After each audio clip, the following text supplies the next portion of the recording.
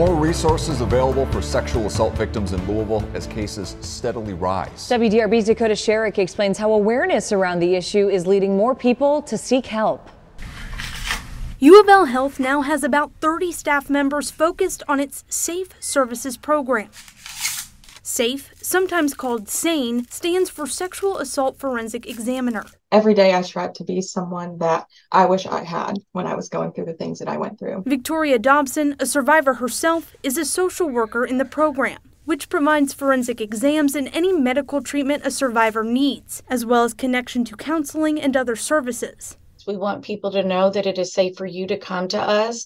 It's safe for you to disclose information about what happened to you. The program saw 800 sexual assault and domestic violence patients in 2021, and the number grows each year. On the street, it's really bad. Amy Leenertz is also a survivor who now runs Free to Hope, a nonprofit that helps women who've suffered from sexual assault or human trafficking. I didn't have any justice of any kind, and it was never going to happen.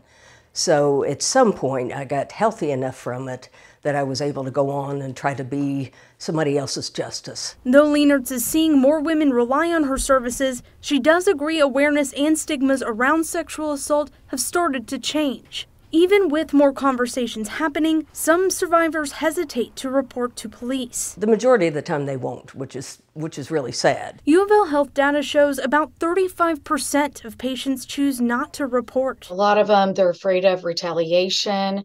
They're afraid of embarrassment. They're afraid of not being believed. Of the cases LMPD received in 2022, it had a 46% closure rate. The department adds trauma comes with ups and downs, and it's not as simple as a case closure rate. Those working in this field hopeful as these conversations continue, more people will step forward. There are people that believe you, there are people that support you, and we're here to kind of walk through that process and journey with them.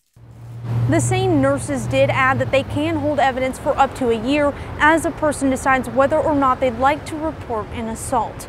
In Louisville, Dakota Sherrick, WDRB News.